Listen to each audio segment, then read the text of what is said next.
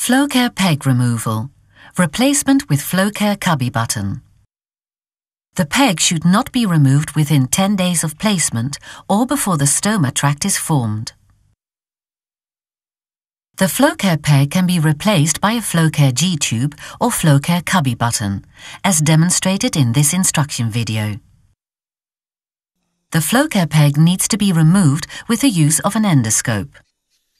To remove the peg, cut the tube at skin level. Use the Flowcare stoma measuring device to determine the length of the stoma. Work as quickly as possible to prevent the stoma tract from closing. The internal disc and the remaining tube must be retrieved by endoscope and forceps. Prior to insertion, inflate the balloon of the measuring device with 5 mm of water using the syringe. Check that the balloon inflates evenly and is intact, and then deflate. Dip the tip of the measuring device in water to ease insertion, or use a gel.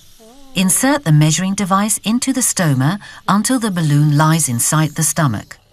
Re-inflate the balloon with 5 ml of water. Pull the measuring device slightly upwards until the balloon lies against the stomach wall. Measure the length of the stoma. Add 2 mm to the measured length to ensure that the button will not be too tight once fitted. Deflate the balloon. Keep the stoma measuring device in place to prevent closing of the stoma.